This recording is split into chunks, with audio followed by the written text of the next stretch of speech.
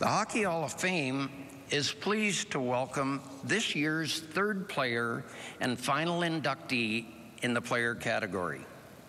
Born in Pomerol, Quebec, he joined the Montreal Canadiens in 1966, winning 3 Stanley Cups in his first 6 NHL seasons.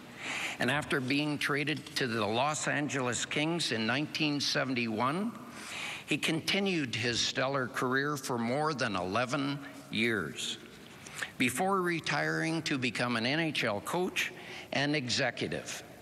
The Hockey Hall of Fame is pleased to welcome Rogie Vachon as a player inductee.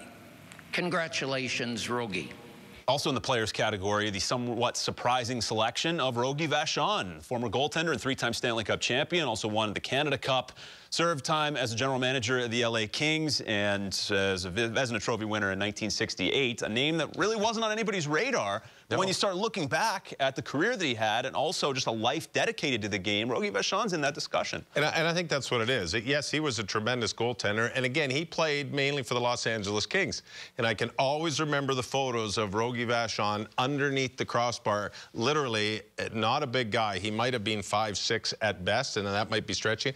He literally was tucked in underneath the crossbar right in the back of the net. And he was, I mean, I remember as a kid, everybody wanted to be Rogie Vachon when you played net on the street. But Rogie Vachon being in Los Angeles, again, at an era when you didn't know what went on in LA until you saw the paper. And a lot of time the paper didn't even have it in because they had the late game and the morning paper didn't show it. But Rogie Vachon was extremely quick. And he started out in Montreal. He won 3 cups in Montreal, but he couldn't find his way into the net in Montreal. They had a guy there, I think his name was Ken Dryden, coming up in 71.